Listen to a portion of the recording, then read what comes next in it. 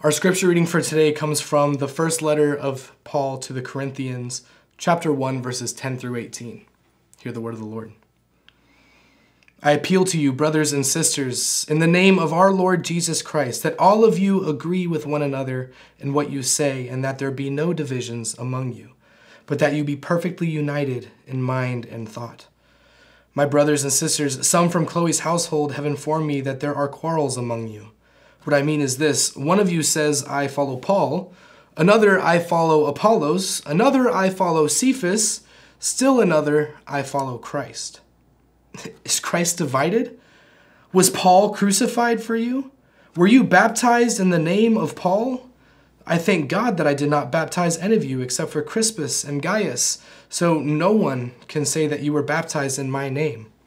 Yes, I also baptized the household of Stephanas. Beyond that, I don't remember if I baptized anyone else. For Christ did not send me to baptize, but to preach the gospel, not with wisdom and eloquence, lest the cross of Christ be emptied of its power.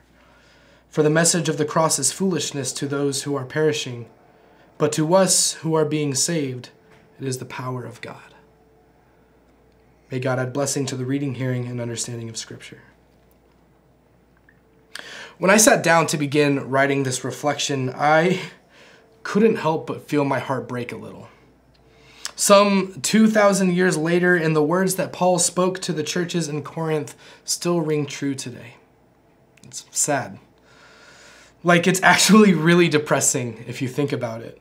Paul is writing to the Corinthian Christians, telling them that their disunity that they are experiencing is creating a poor representation of the body of Christ. I mean, how can Christians preach a life of unity when they can't even agree with their own worshiping bodies? I follow Paul.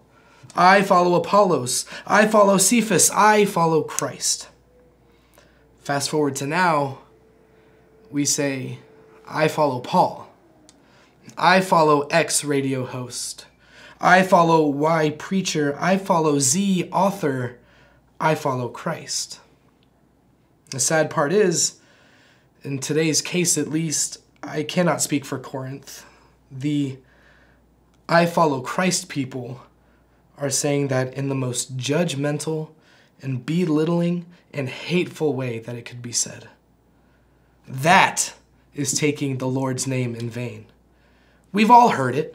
Some of us here may have even said it ourselves. You disagree with someone over some passage of Scripture and then say, well, I am a real Christian because I follow Jesus and read my Bible 30 times a day. And then just leave it at that, completely discrediting the faith of the person that you were just talking to. Unfortunately, today we are seeing disunity all over our churches. Did you know that there's an estimated 45,000 denominations in the world today? Not churches, denominations. Do you know why new denominations form? People arguing over things and one side thinking they know better than the other, and then a split happening. Nationally, we just watched our Episcopal and Anglican siblings fight, spending millions of dollars in lawsuits, and end with a split and some people losing their houses of worship. Now we are watching the same thing happen with our Methodist siblings. All because one side thought they knew better than the other. One side thought they could limit God's grace. I follow the red church. I follow the blue church. Squabbles are happening in our churches over what side that congregation is going to be on, both sides claiming to have Christ on theirs. So long ago are the hopes of purple churches existing.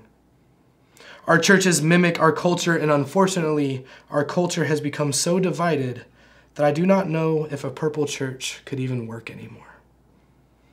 Paul gives us wisdom in his letters to the Corinthians. Is Christ divided?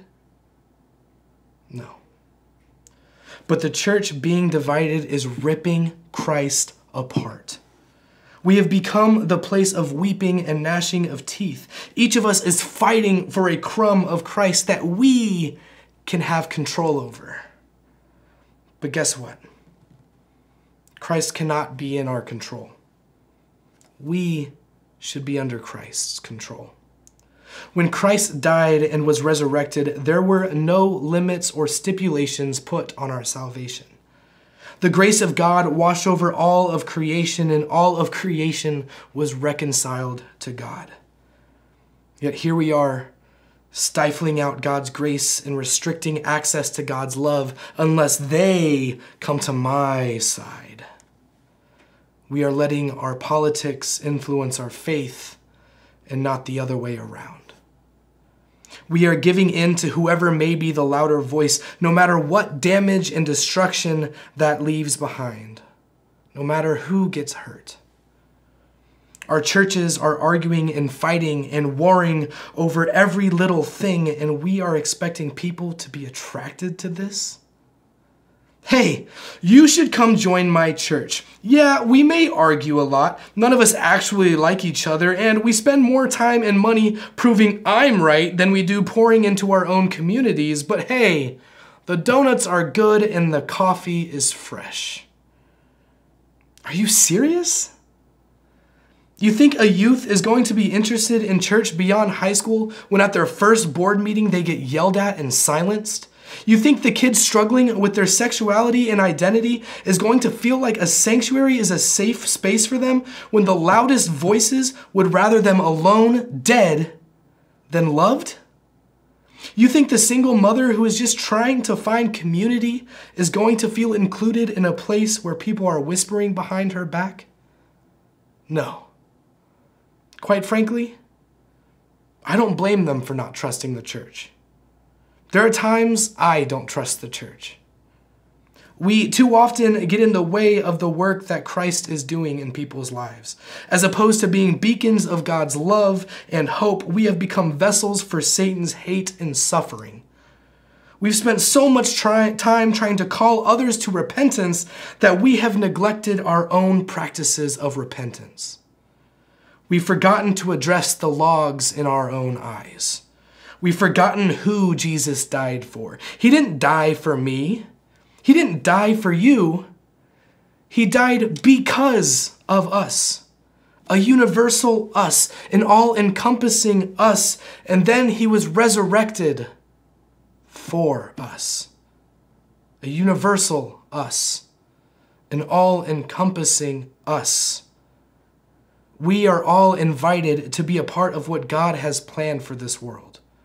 We are all invited to be a part of making this place reflect the heart of God. But we have to give up the fighting. We need to stop looking at who we are allowed to love and realize that the real question is, who do I need to love today, right now, this moment? God, our hate has blinded us, and we need a reminder of who we are supposed to love in this very moment. Let your all-encompassing all become our all-encompassing all. A house divided cannot stand. The church's walls are crumbling around us. And maybe that's not the worst thing. Maybe that is the kick in the pants we need to reevaluate what it is we are supposed to be doing as Christians. I hope it doesn't come to that. But we have seen in Scripture that God is willing to do what God needs to do in order to get our attention. Whether it be a flood, a plague, a whale, or letting us kill the Christ. The one who taught unity, to realize how far we've strayed. Maybe we have put our churches over our faith. Maybe we have put our pride over our love. Maybe we have put ourselves over our neighbor. Worse, maybe we have put ourselves over our God. I don't know. But the bread that we break is mimicking the broken heart of Christ right now. May we, the partakers, work together to reunite the body of Christ. Amen.